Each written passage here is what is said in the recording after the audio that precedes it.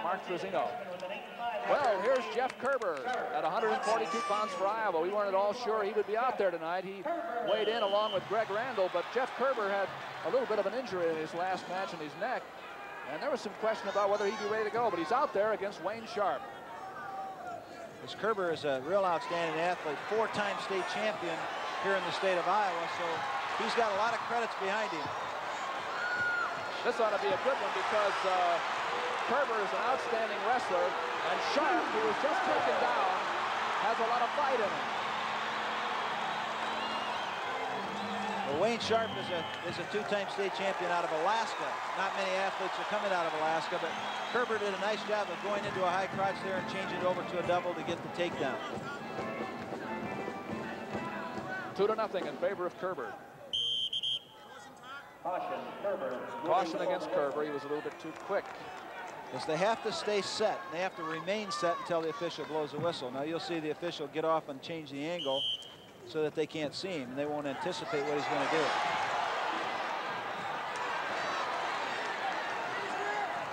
There, Sharp from Iowa State is attempting to do roll action. Kerber laid his body out flat, made a lot of resistance just by extending his body away from the arm that he had tied up. And now, of course, he's got one arm caught. He's going to try to take that arm and put it up behind his back. Potentially dangerous hold. It's Hawkeye, the Kerber Hawkeye Arena in Iowa City, where tonight you're looking at Iowa against Iowa State wrestling. I'm Doug Brown with Chuck Patton on Iowa Public Television, and the score in this match is 2-0. Iowa State leads 11-2 after 3 matches.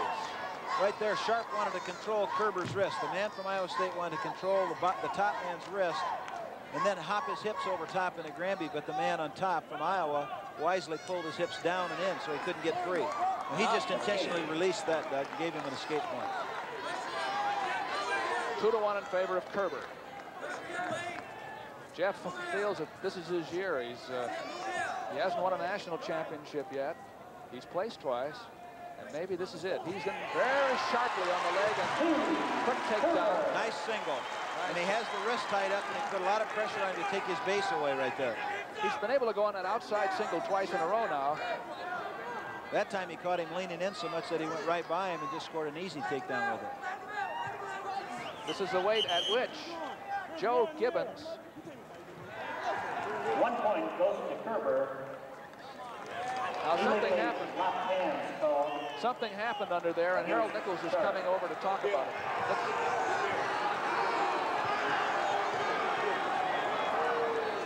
The referee is telling the coach that he bit him.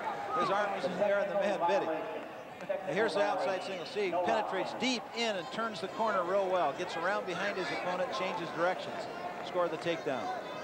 Then wisely drives and puts the pressure to him to knock him down. Well, I haven't seen that in a while. A point for biting. 5-1 now, and Kerber is riding well. Up comes Sharp. He trails 5-2. A little fisticuffs going on, and the official feels that that's a little unnecessary, and he doesn't want that to take place. So he stopped him, asked him to cool it and get back to wrestling rather than boxing.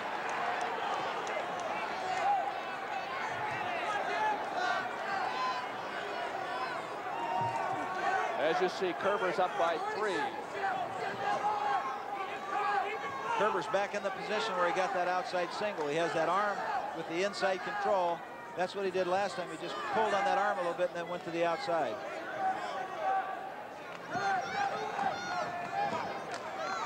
I started to say this is the position at which Iowa State expected to have Joe Gibbons this year. He's still out with a knee injury, although he's just, I understand, begun running again and maybe back in a couple of weeks if all works out well. Kerber has made the offensive shots in this match. Sharp so far has just kind of defended against it, but he's been very feisty. End of the first period with Kerber leading 5-2 over Sharp. Those are the All-Americans at Iowa State last year. You see the 2 at the top are back this year, although John Thorne is not in the lineup, being red-shirted. Nate Carr, you see, was a national champion, and there were a couple of seconds in there in the upper weights. Now, this period, third period, second period, Kerber starts on top. Sharp was unable to roll. But Sharp really does a good job of keeping his base underneath him. The man from Iowa State does a good job of not letting his hips get broken down and stay down there. He keeps his knees underneath him well. So it makes it harder for the top man from Iowa to put him down on the mat and control him. Jeff Kerber, four-time state champion at Emmetsburg High School. Now he takes away that base, and he has the wrist tied up at the same time. So it puts a lot more pressure on the down man to get back to his base now.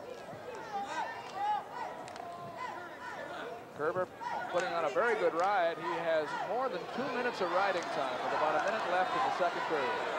Well, you just think that the man on top would be able to take him and turn him over, but it's a much more difficult job than it looks like because the man is keeping his knees underneath him, and you just don't get out there with his knees because the man on the bottom can stand up. Back comes the young man from Alaska. One of those people who feels right at home when the weather gets down to below 20, 25 below, the way it has in this coldest of Decembers just passed. Kerber again on top. He's doing a tough job of riding now. He's been able to break Sharp down a little bit more often in his last couple of attempts. As fatigue enters in, it starts to be easier to take that man down. So it is tougher to be on the bottom than it is to be on the top. I think if you gave any bottom man his option, do you want to stay down there? Do you want to get on top of the guy or stand on your feet? He'd say, I don't want to stay down here. Now Kerber has him flattened out.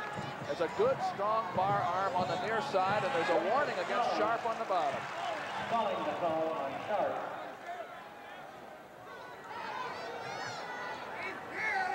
That was just a warning for calling. Just a little bit of time left, and this is the second period. And Kerber's looking awfully strong. Well, now that he has the arm, now he can start getting out and try to turn him to his back. He got back points, 2 back points. If he had been able to keep that position for 3 seconds, for 5 seconds or more, he would have had 3 points. As soon as the arm came out from underneath the bottom man, then the top man could put it on his back. So now he has the arm up on the back. Now he can get out to the side because he has the arm trapped, and then he posts a shoulder. In other words, he puts a shoulder down and then gets out toward the head. As soon as he goes toward the head, then the back goes toward the mat. A near fall with just a few seconds left. Kerber has 3 minutes and 21 seconds of riding time and a 5-point lead. That riding time would be worth a point if he had still at least a minute more than his opponent at the end. Well, he got to his feet, but he has to try to break the man's grasp.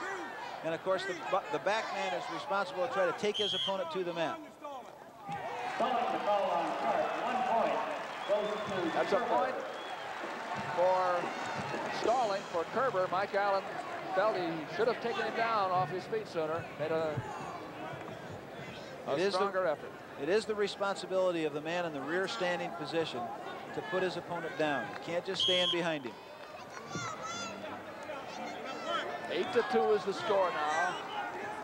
Kerber's managed to get into the wizard at an overhook position with his right arm, you see. As long as that man keeps his hand all the way across the back and controls the hip, then he still is in control. So Iowa State still has control in this position. stalemate. Stalemate with Sharp still in control. Back to the center. We have 1:25 to go. Iowa State leads in the meet 11-2, but the Hawks got a draw against previously, well, he's still undefeated, but previously totally unmarred George Patterson at 134. Mark Trezino came through. Sharp lost his position there, and Kerber reacted quickly, came around for a reversal. It is now 10 and 11-2 after the escape and the takedown. Doing a lot of talking to the official. What he's got to do is get back to his base. Now Kerber has the arm. He's trying to break his base down by driving the hips forward.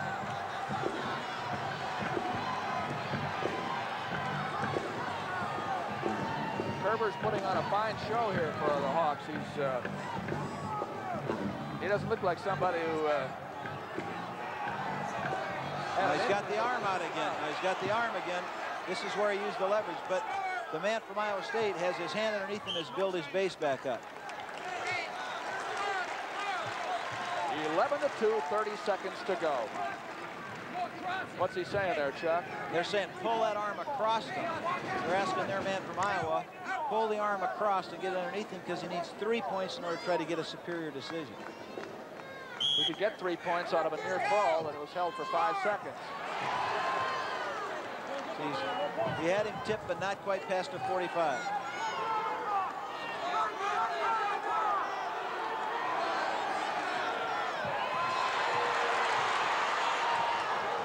He got 2. Now he needs 1 more of those in the last 10 seconds. It's 13-2, and he has riding time. Well, he's got it. Yes, he did. He pulled it back over and got it.